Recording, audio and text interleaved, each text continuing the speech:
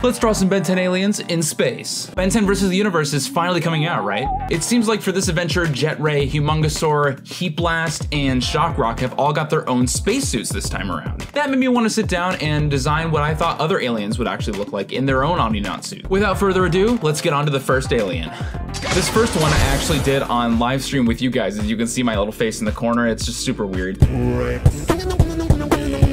This was a really fun stream, and you guys actually helped me come up with some of the creative decisions that changed the vibe of this whole look. Okay, Xander, so what are these Omni Naut suits anyway? I can hear you saying it now.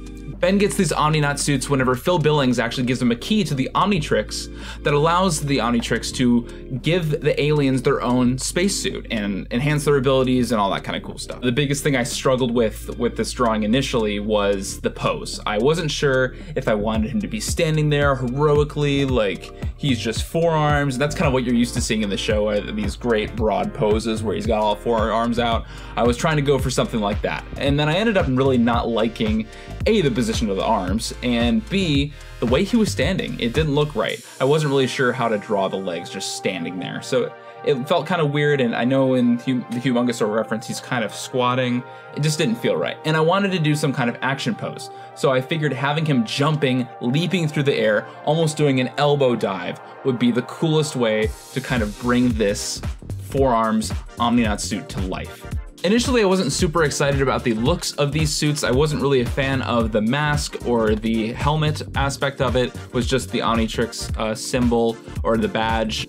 From a design standpoint, I was really curious about the idea that you would have two Omnitrix badges on the character design, and previously I feel like you only see one, and I know that there have been situations where you do have two, but having one that's glowing and then one that's on the face mask, I don't know. I wasn't a huge fan of the concept, but the more I started doing these Omni Naut suits, it ended up feeling kind of cool / appropriate for the Omni Naut design. I thought that initially the stripes on the arms were kind of whatever, kind of weird, but then I realized it is kind of like a heftier astronaut vibe that they're going for, and I ultimately ended up kind of being here for it. I didn't give forearms any spikes because that just didn't really make sense. I mean, I guess I really could have added some if I wanted to, but I felt like having his forearm brawn would have been the biggest part of his ability skill set. Initially, I wanted to go with the color orange for his design, much like the Humongosaur one, but the chat convinced me that I should go with the red because it just feels right for forearms. In retrospect, I'm really glad that I did. So yeah, that's forearms in his Omni Naut suit. Another one of the aliens that you guys really wanted me to draw was Cannonbolt. Initially, I wasn't really like a huge fan of his character design. He just kind of got like a massive mouth in the middle and a couple and obviously two eyes. But I figured that this would be a really interesting challenge to try and figure out how an artist might put one of these suits on Cannonbolt, as he's someone that ends up rolling into a ball. How would that kind of work? And so I kind of stuck very true initially to the template laid forth by the Humongosaur design. But the sooner I got into it, I started adding these little tubes on the side of it to kind of connect not only the front piece, but also the spikes and padding on the back of the design, which I thought was a really cool, fun, interesting touch. And here, actually, I finally got to incorporate those spikes in this design because I figured it would be cool if he was like a spike ball that would just kind of bounce around and just like, I don't know, be really dangerous, I guess, in combat. Again, for the pose, I just really went with a kind of a generic jumping pose, but I think ultimately it lent itself to a kind of really cool floating in space kind of vibe. Overall, I think this Cannonbolt looks super threatening. I think he's got spikes all over, he's got the claws. Also, the perspective of him kind of reaching towards the camera was something I thought was neat. I think one of the biggest challenges when doing these Omni Naut designs was kind of figuring out what the color balance is going to be. Any good design has balance of the colors all over the character.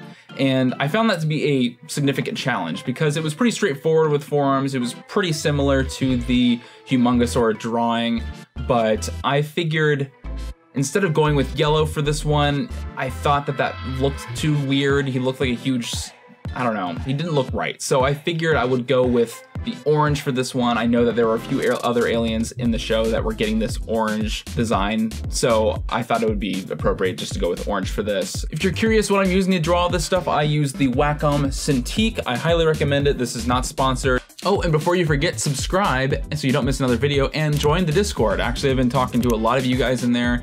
You'll be right in and knowing what's going on with the YouTube channel and help me come up with video ideas and stuff when I ask you guys what you think about certain things, so make sure you go check that out. But you'll have to let me know down in the comments below if you agree with my decision to leave him orange. Should I have gone with the yellow? I don't know. You can see I've tried it a couple times. I wasn't a huge fan, but if I was to go back, I might try something different in terms of the colors.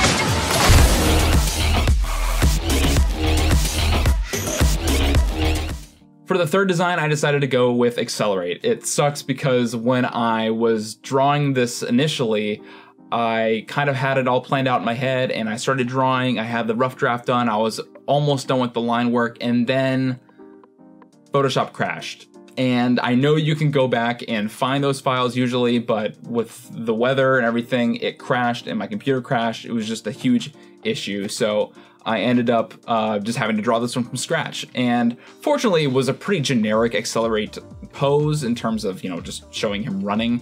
But the biggest challenge was figuring out how to make this running pose work with all the bulky astronaut aspects to this design that there were introduced. Again, fairly standard for the Omni Naut look, but I did add a spike to the back of his suit and armor. I thought that was cool.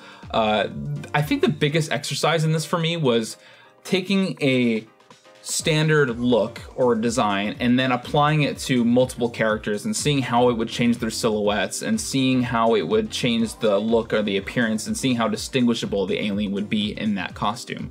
Something I noticed when looking at reference and stuff like that, the Omni Kicks armor took a lot more liberties with the designs, and I might have to do something similar in the future where I design my own variants on these aliens. That might be kind of a cool exercise to do. This was fairly straightforward, but I thought it was still worth doing in terms of what if these aliens do show up in the movie? How far am I off from what they end up coming up with? I did try actually putting blue on this alien. I figured if any of them were going to be a different color besides forearms, it would be Accelerate because he's got the iconic speedy blue look, but it just didn't really work for me. I went with the orange and added some green, speed boost looking things on his arms. I have no idea ultimately how these kind of bulky things would contribute to his overall speed, but maybe his tail is super aerodynamic and maybe he can still traverse space really well. So that's Accelerate. So I also wanted to do an alien besides just what we've seen already in the Ben 10 reboot series. We've already seen the original aliens, not all of them, of course, but their own different versions. And I thought it'd be interesting, since we have Jet Ray as featured in the reboot and the trailer, it might be interesting to see what next alien from the Alien Force series that we would see brought into this movie and this continuity. So I thought I did like a little poll in my Discord asking kind of what people thought I should do. People were saying Spider Monkey and Swamp Fire, so I kind of left it up to them and they voted Swamp Fire, so I just whipped it up really quick. You can tell I had a really hard time with the pose, figuring out if he should be standing or jumping. A lot of this was figuring it out as I went, and that's kind of part of the exciting part of these kinds of videos, is just trying to figure out as I'm going what's going to be the coolest way to display the design. I gave him spikes on his arm pieces and kind of a fin and stuff on his helmet so you could really tell it was Swamp Fire. Something I didn't like about the Heat Blast design is it's really hard to tell who it is. In my reaction to the trailer, I remember in the live stream I was like, who is this? Who was this? I can't even tell. I couldn't tell who it was. If it was Slapback or something, I couldn't even tell. Except for the blaster or the cannon on his arm. So I decided what would be a cool weapon for, Swamp Fire to have. Well, initially I wanted to go with these burning hand things. I wanted him to be able to burn stuff with his hands. So I ended up kind of meeting in the middle and kind of making a more straightforward design, giving him kind of like Iron Man blasters. But ultimately I thought maybe he would be cool if he could just heat stuff up really a lot with it, or kind of shoot lasers out of it. I don't know. What do you think he would be able to do with those? I decided, instead of going with a green or red color scheme for this, I decided to stick with the orange again, because it's all about kind of making that unified approach to what would this be like if they introduced Swamp Fire in the movie? Would they stick with the orange? Orange has been a pretty popular theme with these so far. So I don't know, except for Forearms, because everyone in the chat was like, you gotta make him red. You gotta make him red. So I did. This one I definitely felt deserved the orange and felt like it worked really well with the overall balanced color scheme. So you'll have to let me know in the comments what other aliens you hope that they bring in from Alien Force, because I'm also excited to see who else they bring into the fray here. I'm excited about that. Let me know how you think I did on Swamp Fire. Well, I hope you guys really enjoyed this video. If you did, make sure you hit the like button and subscribe. Join the Discord so you know what's going on with the channel, and I'll see you guys next time. Thank you so much. I'll see you. This is Xander. It's hero time, dweebs.